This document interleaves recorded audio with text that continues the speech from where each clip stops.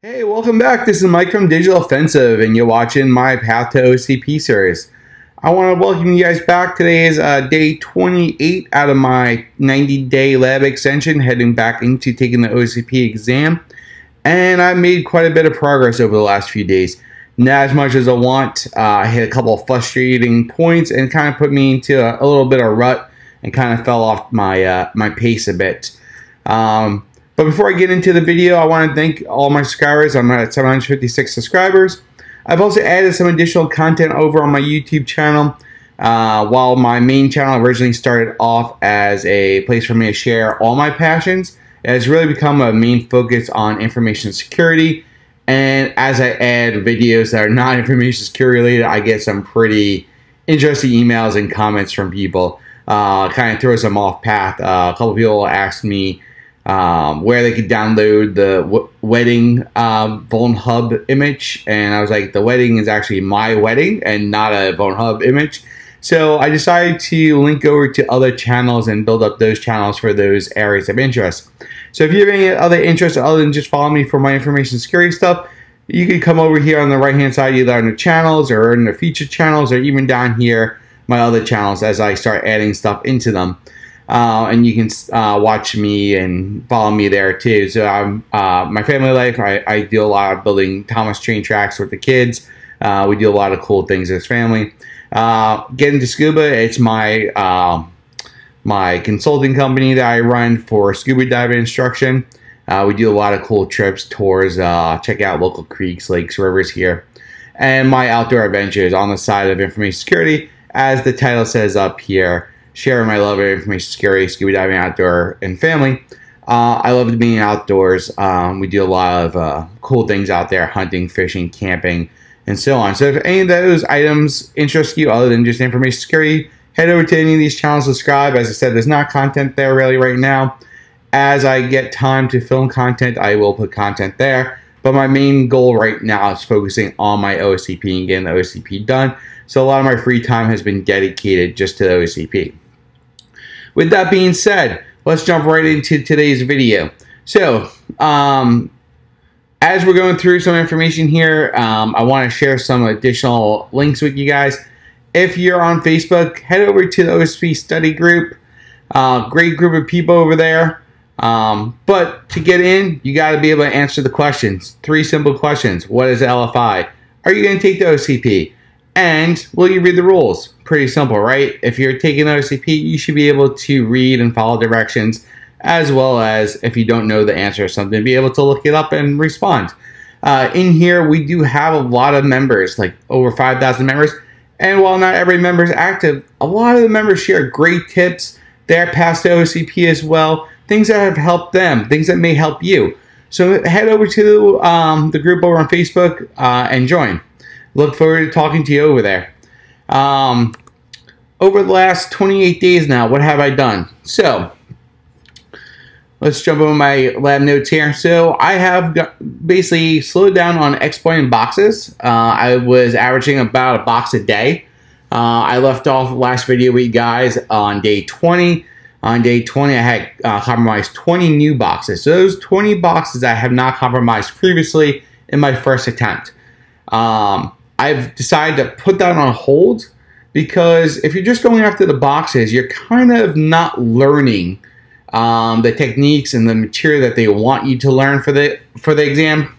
And I'm not saying that the material and stuff they want you to learn for the exam is the right way to do it, but it may be a different way, something that you don't know about already. So I decided to jump back into the labs like I kept saying I need to do. And I have gone through labs 1 through 13 right now. I'm still working on 13. 13 is a pretty big section. It's all around web application security. And I would say it's probably a good 40 to 50 pages of reading. And the reading's not bad. It's big font, a lot of pictures. You have some videos, and then you have a bunch of exercise questions you have to go through and answer. I can tell you, as I've gone through the labs, I spent quite a bit of time frustrated inside the client-side attacks. And mostly because newer technology changes the material, trying to find that material, the updates to the material and things like that to be able to accomplish the labs. As technology expands, commands change, systems become more secure. What used to work no longer works, so on and so forth. So as someone taking OSCP, you do have access to the online forums using your account. There is 2 sections in the forum here that are pretty helpful. PWK updates and errata. That is the most important part, and that one is like the official updates. Then there's the PWK course modules. This lists out all the course modules, but this is really more ran by the students. It's not really the official area to go looking.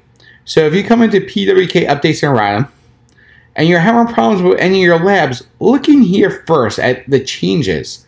They list out the current version of your Kali image. So like right now I'm using 2018.3 something is their current version. So I can come in here and look for the lab I'm having problems with, find my newest version in Kali, and then understand where I'm stuck at.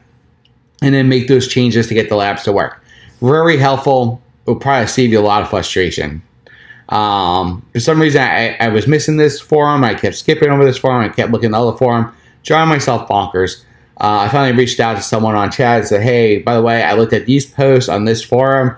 Can't get this to work. Can you give me some idea what I'm missing here, or where I can go read further about what I'm missing? I don't want the answer, but I would like some guidance to better understand what I'm doing wrong. He said, hey, by the way, check out the official sections and figure out what you're doing wrong, and boom, that helps. So with that being said, I am at day 28 now. My goal is to finish the remaining 4 sections of the book. I believe there's 4 more sections of the book. I believe there's 17 sections. Give me 1 second. Yeah, about 17 sections, I believe it is.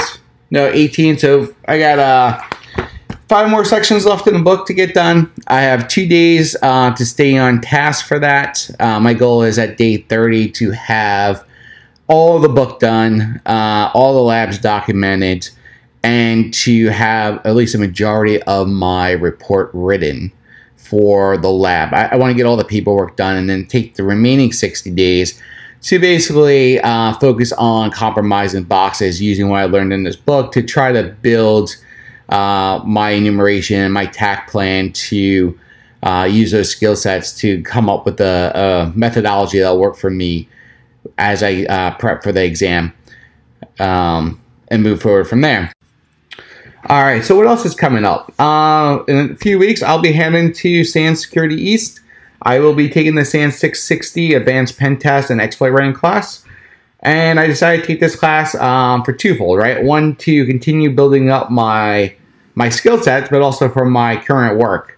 I work doing pen testing, red teaming, network pen testing, research, and quality control for other pen testing groups. So any place I can learn new skills, build on my existing skills and learn new techniques is something that interests me. Being a pen tester, a security person in general really takes a certain mindset. You want to learn, you want to understand why things work. You want to be able to dig down deep and really understand how things function to be successful. And with that being said, I kind of want to add a little value to this video today around job placements. Especially for those who are kind of just getting into the field. I'm by far no expert in recruiting, hiring, or probably even giving career advice in the first place. But I can tell you some things that have worked for me over time and some things that I think you should be thinking about as you're getting into this field. Anyone can really get into technology, right? Get into security. There's a lot of startup certifications, your CAH, your Security Plus. All those will get you at least the understanding, maybe even get you into those junior positions, those junior roles. But you really need to have that mindset. I like to say when I'm hiring people, when I looked at hiring people in the past is, we can teach you the skills. We can't teach you the mindset. If your mind doesn't want you to dig and really understand how things work, you're going to lose interest in the field quickly, and it's not going to really help you. It's going to be more of a hindrance. You can understand how to run every tool out there, but if you're not digging into the information you're seeing, you're going to be missing out on things. The next thing I would give to you is the OSCP is not a finale. It's a start. So you sign up for the OSCP, you do X amount of time in the lab, you take the exam, you pass or you fail. If you pass, it doesn't stop there. That is basically like your secret invitation to that job interview. You have it on your resume like, oh, hey, you're OSCP. I hear about the exam. Let's talk to you. You may have passed the OSCP, but you may not pass their job interview. Having the OSCP doesn't mean you're going to get a job. Doesn't mean you're going to get paid a lot of money either at your job. So you want to continue building on your skill sets. The stuff you learn in the OSCP is great. It's a great methodology, a great stepping stone up to that point. But a lot of HR companies hold names, special acronyms higher on the list to get people in the door because they know of a certain skill. Other things I would mention too is look for jobs that are interested in investing to you. So you may find a job that you like a lot, but they may have no money to invest into you for additional training. They may not have any education budget. They may not have any way for you to continue building your skill sets without putting money out from your pocket.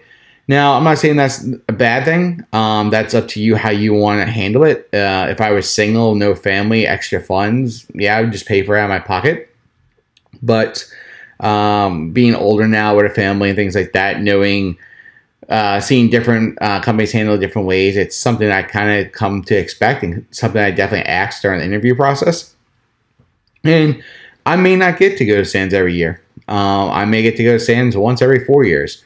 But in between those 4 years, I may get to go to Black Hat and DEF CON, some other local trainings, ShmooCon, things like that, just to keep that networking going, that skill set going.